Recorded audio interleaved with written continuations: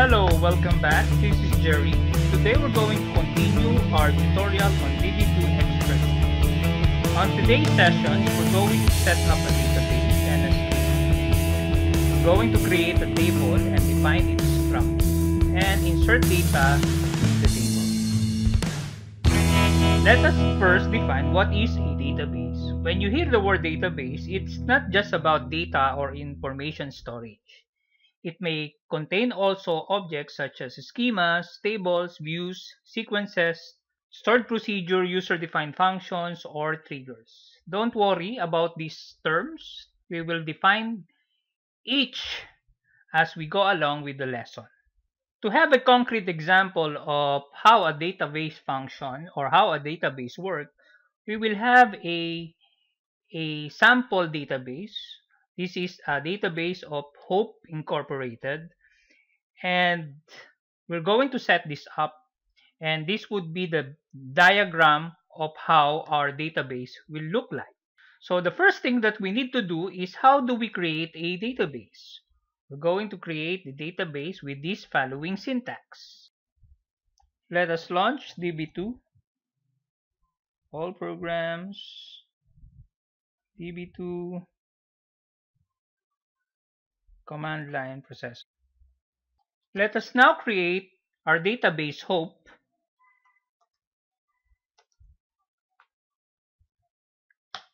You just need to wait at least a little of 5 minutes to create the database.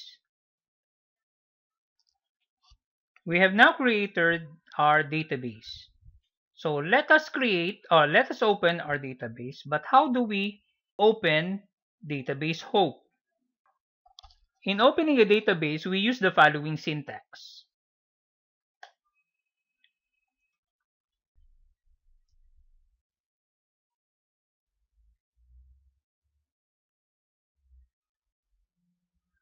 You will notice upon connection to the database, the current version of DB2 installed is listed with the user ID Jerry, that's me, and the database name Hope. Any statement that contains no error has a notification command completed successfully. The next thing we need to do is to create a schema. But what is an schema? A schema is a namespace. A database may contain more than one schema. The default schema is the system user ID. On this case, the user ID that we are using is Jerry. What would be the syntax in creating a schema? So we were going to use this syntax. So the name of our schema would be store, and authorization, the user ID is Jerry.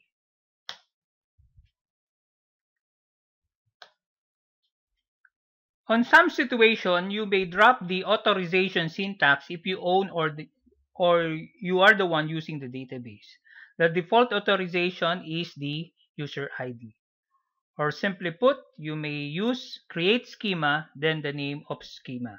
To check if your schema is successfully created and logged, type the following script.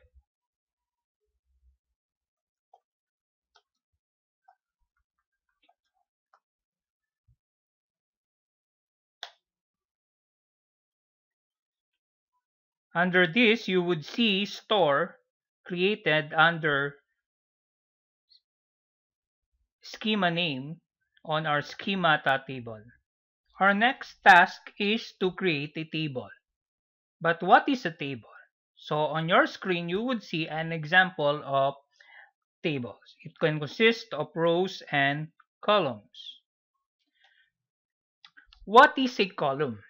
Column contains data with the same data type. When we talk about data type, you need to set the size of the column, and you need to define if it will hold a numeric value, a text, an image, or video, date, or time. Example of data types are bar chart, decimal, integer, date, club, and blob. We will use most of this as we go along with our tutorial. Row is is defined as a set of values for each column. You may think that a record is a particular instance of a row in a table. This would be our syntax in creating a table. So here we need to set the schema name, which is store, and the table name, and the name of the columns we're going to set on the table. On our example, we're going to create the table department. So this would be the syntax of creating a table department, defining its column name. Let us type.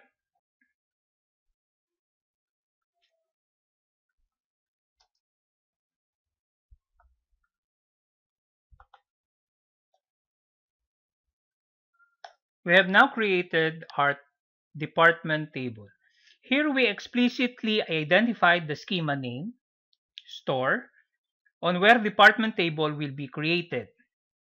Bar chart 3 on depth code and bar chart 20 of depth name are variable data type with a size of 3 and 20 characters. Column set with bar chart data type can contain combinations of letters, numbers, and symbols. We set depth code as primary key. Primary key should not contain a null value. That is why we set the not null or the unknown state expression. Note that when a column is set as primary key, no same value shall exist when inserting a record with a specific column. Primary key sets uniqueness of row in an entire table. Now let us describe or list the structure of a table department. How do we do that? So to display the table structure, we have the following syntax.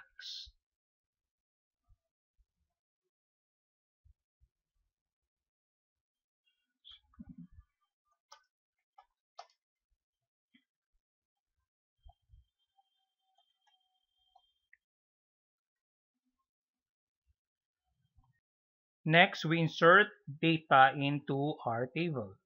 So we're going to follow this syntax. Here we identify the schema name, the table name, the column name, and the values we're going to insert for each column. This is the particular data that we're going to insert on the depth code and on the depth name.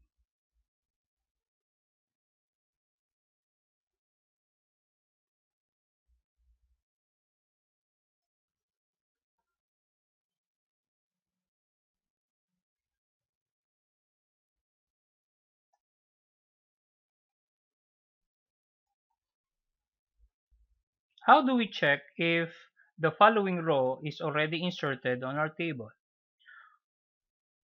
We use the syntax in displaying the table rows for a specific table. Here we identify the column name and the name of the schema and the table name.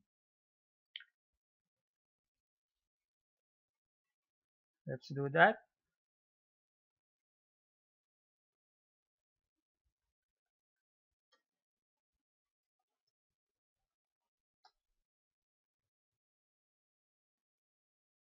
So this is now the content of our table. You may use also asterisk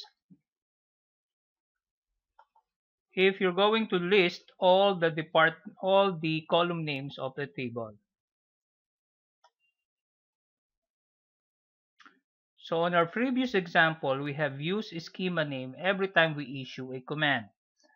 But this time, we're going to set the default schema, so we don't need to specify again and again the schema name. So to do that, we use this syntax.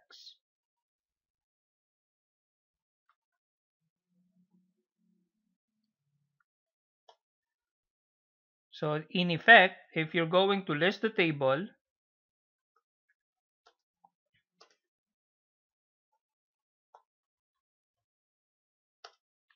you don't need to specify anymore the schema name because it's already set.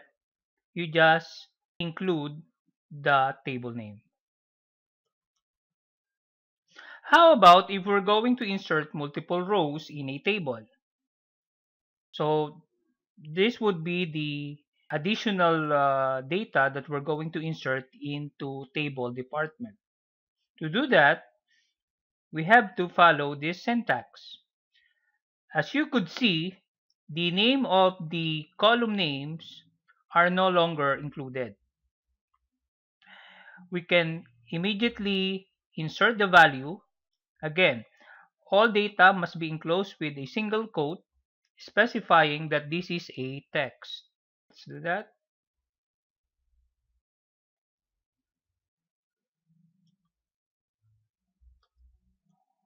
You could see here that a set of rows is separated by a set of parentheses.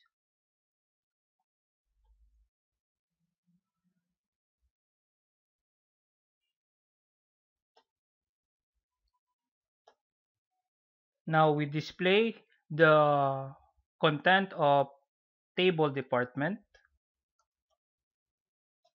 So we have now 8 records inserted in department table. Previously, we have identified a primary key on our table. On this case, our primary key was set on the depth code. Let us review that the primary key set uniqueness of a row. It means it does not allow duplication, and it does not accept a null value or a blank entry. Let us test. Let us say we're going to insert IT again on the table.